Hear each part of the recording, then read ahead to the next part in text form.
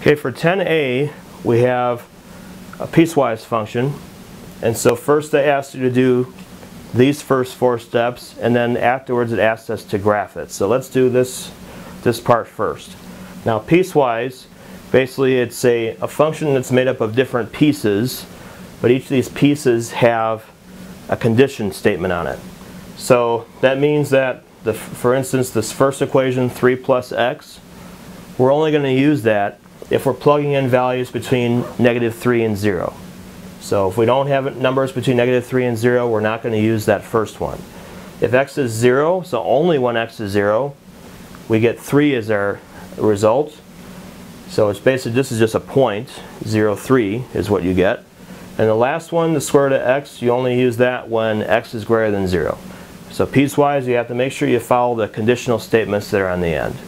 So we have to follow those when we do these problems here. You look at the number that's inside the parenthesis, and you see which one of these that would be included.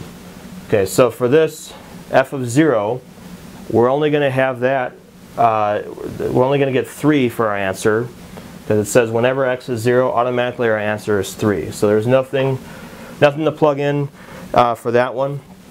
Your answer is automatically going to be 3. Next, we're going to do f of -3/2.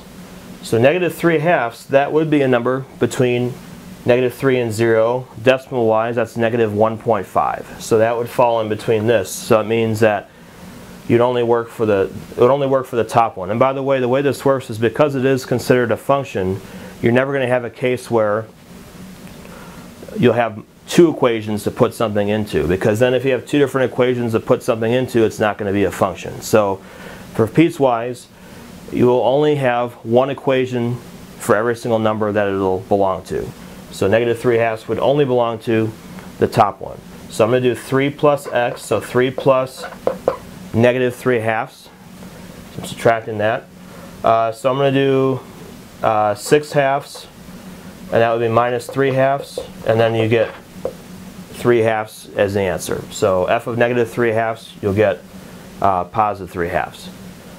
Let's jump down here to 9. F of 9.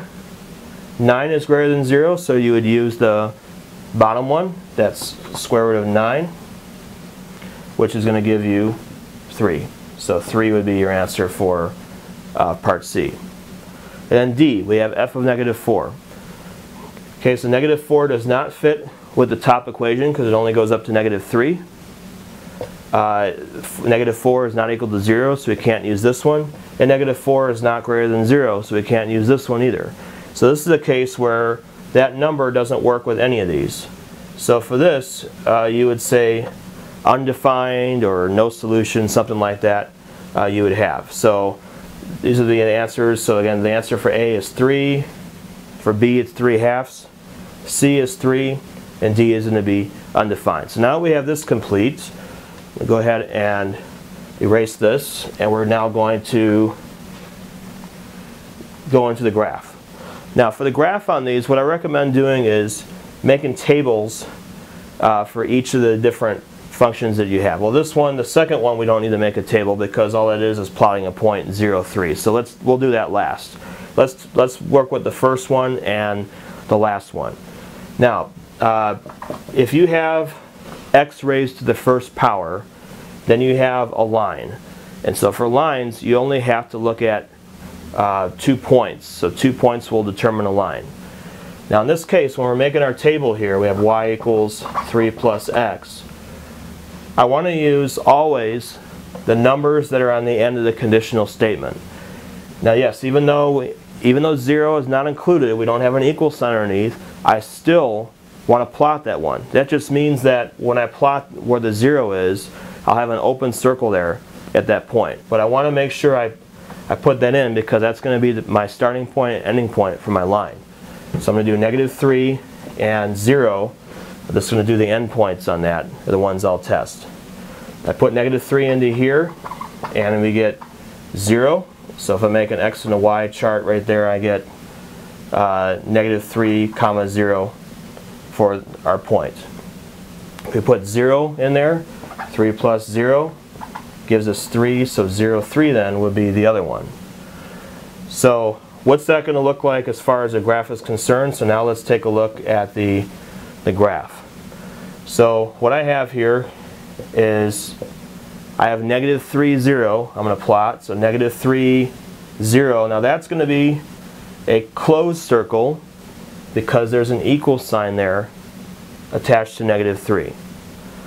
The other one, 0, 3, that's going to be an open circle, and I'll draw a line like this. So open circle on that one because the 0 was not included. But notice the reason why I did that again is I want to make sure that I know where the line ends. So even though the point is not included there at 0, I still want to go ahead and mark that so that way I have a place where my line's going to end. So that way I know where it's going to be drawn at. So this would take care of the first equation.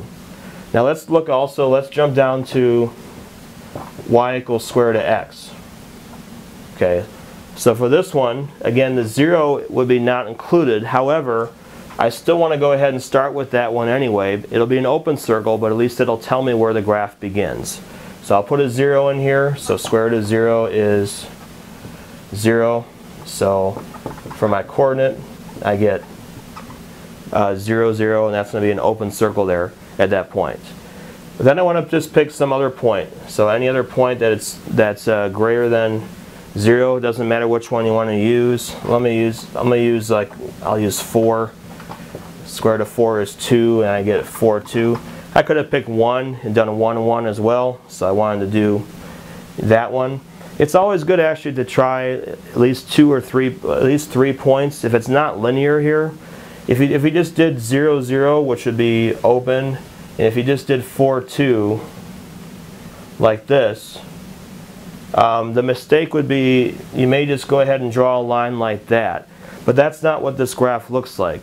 So instead of just doing 2 points, it's good to pick a third point.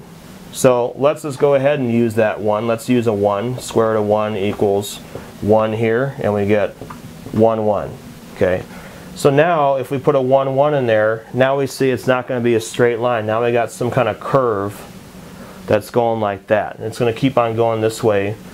And so if you have something that is not linear again, so if you don't have a 1 on top of the x, if it's square root or square or something like that, make sure you pick at least 3 points because you don't want to make the mistake of connecting it and thinking it's a straight line. So that's only going to be the case if you have x to the first power where you can pick 2 points. So this right here would be the first equation and the third equation. Now we haven't done the second one yet. Now the second one, it says that when x is 0, y is 3.